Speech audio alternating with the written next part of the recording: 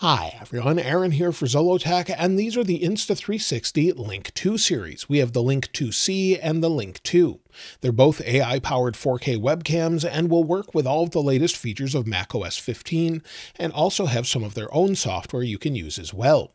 They come in at $149 or $199 for the more advanced Link 2 that has a gimbal on top, but both offer a 1/2-inch 4K sensor and mics that use AI to cancel background noise and more. Now we'll go ahead and unbox both of them, but we're going to take a closer look at the Link 2. So let's take the top off both of them. There we go. And see what we've got inside. So basically we have one that doesn't have a gimbal. So let me just open this quickly. We'll remove the cover here. So we have one that's not a gimbaled sort of camera, very compact, but again, a 1/2-inch sensor. It has a privacy shutter inside, so if you want to block the camera, you can. But with the gimbaled one that we're going to take a closer look at, well, let's take a look at that. We'll set this one aside, and we're going to focus on the one with the gimbal. So again, it says superior audio awaits. We'll open it up here. So same sort of packaging, just a little wrap around there, and then a little piece at the bottom. You'll see we have USB-C at the back. We also have a little pogo pin connector. And then on the front, we've got what looks to be a microphone array at the top. And then on the front is the camera. Now we don't have a shutter here because it's automatic. It will turn off after about 10 seconds or so of inactivity. So you don't have to manage it, and it just blocks the camera completely. If we set this aside, also contained in the box is a stand to go on the top of a MacBook or wherever else you'd like to place it. So it has a couple different adjustments there. And then also within the box, we have some paperwork, of course. Let's see what we've got. Anything significant? Some stickers. We've got a quick start guide. We also have a nice USB-C to USB-C cable, and then an adapter that's USB-A to USB-C. Now, before we take a look at this in more depth, Insta360 sponsored this video. They sent me this device to use, I get to keep it, and they don't have any input as far as the overall opinion of what I say about the device itself. I just wanted to do a simple overview of it and show you how it works, and we'll see together if it works better than maybe the built-in Mac camera. I would imagine it would, having a 1/2-inch sensor and taking up a larger space. But let's go ahead, we'll set it up and take a closer look. Now, by default, the camera is in privacy mode when it's turned off. I have the microphone disabled as well. Let's go into the Insta360 Link controller and it will turn on. So give it just a moment. It turns on, activates, and then we can actually control it like this. Now, because I have it pointed down, we can just move it up like this, move it back down, and you can control this in other ways as well. So maybe we want to use my phone to control it. We can go here to the phone controller, scan the QR code, and it will connect. So let me go ahead and do that. We'll scan the QR code. So now it's connected, and you can actually see the same controls on the screen. If I want to move it this way or this way, I can, up and down. We can also have it track just a single person, or we can have it track a group of people. We have other options we'll go over in just a moment, but we can even zoom in and out as well. So you have all of these controls directly on your phone, or you can control them from this app. So let's take a look at the app here itself. Let's expand this. Now, it doesn't look exactly framed perfect, so I sat back. It auto frames. If I hold my hand up, it will turn on tracking or turn it off. You can see that down at the bottom of the screen. Again, hold my hand up. You can zoom in by forming an L. You can do that if you want to zoom, if you're way back.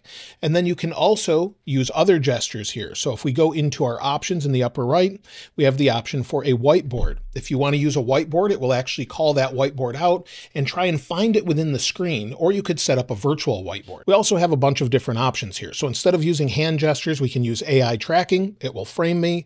We have that same thing here, a whiteboard, a smart whiteboard, and even a desk view. So if we go into desk view, give it just a moment, it will tilt down. You can see my keyboard, the back of my microphone, and if maybe I want to bring in my iPhone, you can see the desk view wherever you are. So the higher up the camera is, of course, the better this will be, but it even corrects the sort of overall bending of the screen and display, and I could show you my iPhone and it looks normal. So if I wanted to show something on my desk, I could. Back out of desk mode, you'll see it tilts back up on its own, and we're good to go. Now with that privacy mode, we have the option here to mute it in privacy, as I mentioned before, and then we have additional options here on the side. So here on the left, we have the option for 4K 30, 1080p 30, 720p 30, or portrait resolution and high frame rate.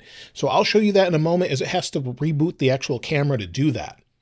Now, as far as tracking goes, it's pretty good, as I showed you before. So if I move around, you can actually see it move. So if I back up here, let me back up, and then I'll stand up, and you'll see it will tilt and actually track. So if I want to do this, it will sense that and track and zoom right in and frame me properly. So now it's tracking. If I move over here, you'll see it move. If I move back this way, again, it will move and just track me within the frame wherever I am. So if I move closer or if I move way back, it will continue to track me. If I need it to zoom in, you can do this and it will zoom in if you're not in AI tracking. So it works really well. So let's bring this back in and it will continue to track all the way up until I get to the point here.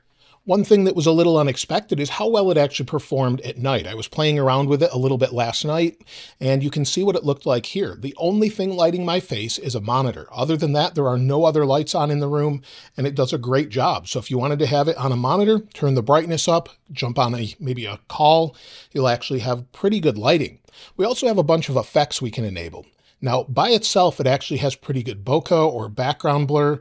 And if I bring in the phone, so let me turn off the AI tracking here. If I bring in the phone, you'll see it actually focuses to the phone, and we have pretty good tracking. So I can bring it pretty close here, and it continues to focus. So you'll see the blur around the outside edge. If I bring it back, I want to show maybe a product, bring in a phone, maybe bring in an Apple Watch, we can do the same thing. So it will focus on that, just like you would expect, super smooth and pretty much as good as the DSLR or mirrorless camera that I use. Now, we have a bunch of effects here as well. So we can adjust things such as exposure, autofocus, of course, and temperature, but we also have background. So we can blur the background, and it's using AI to sort of cut out around my head, like portrait mode. You've got bokeh, just natural bokeh. We can dial in the intensity if we want, and also change the background. So it does a pretty good job, but around hair, it's a little bit difficult, and that's true for just about anything. But if we want to change between different modes, we can do that. Maybe change the background to this, whatever we want, or pick a picture that you want. You want a different photo, you can put it in the background or just turn it off altogether. We also have different filters if you want maybe portrait, or give it a second here, you want daylight. It takes just a moment to enable, but you can filter this however you want and use any one of these presets, and they also work pretty well. Now, the microphone is going to be super important. There's actually a few different modes here. If we go under more and then we go to audio mode, we have voice focus, which will focus our voice suppression if you're in a very noisy environment, maybe an office or workspace, or it could be just a cafe or somewhere else. It will sort of limit that background noise.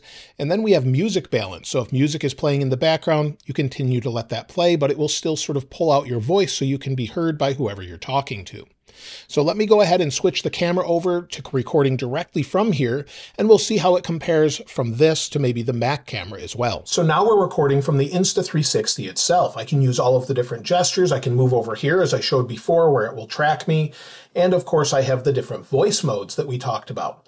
Those voice modes should work pretty well, especially if you're maybe in a noisy environment. So this gives you an idea of what the voice suppression mode is, but this isn't really that noisy of an environment since it's in a studio. And then of course we have music balance, but there's no music playing, of course, because of different things with copyright and more. So in general, we have that option, but if we go to voice focus, this is probably what I would use the most if I was at home, and then I'm just talking using voice focus. Now, again, if I wanted to put it into privacy mode, I just go ahead and turn it down like this, bring it back up. Now I'm being tracked right away.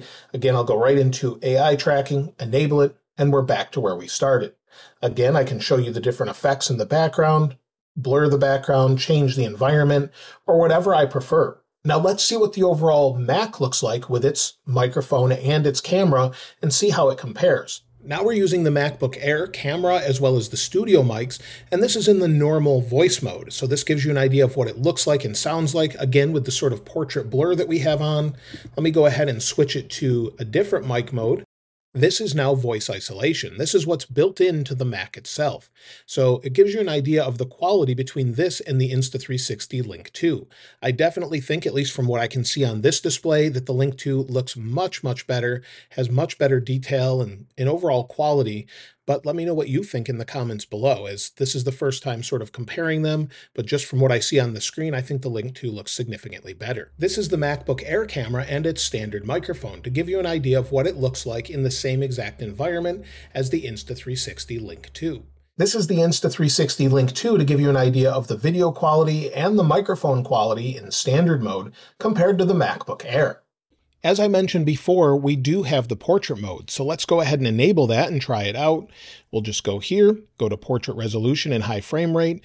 You'll see we can place it on a tripod and then put it in portrait mode. So we'll tap confirm, it will reboot the camera. So now we're in portrait mode and it will track just like it does in landscape mode. If I move over here, it will turn and track. We can also put it in privacy mode, just like we could before. Bring it back, and it works with all the major conferencing software such as Zoom, Microsoft Teams, Skype, and others.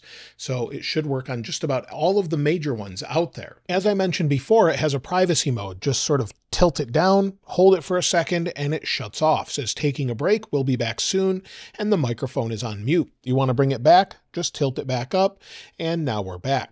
It will also automatically go into privacy mode. So if we close this application here, give it a moment, the light turns off on the camera, and give it a few seconds and it will actually tilt down and automatically enter privacy mode, as I mentioned before.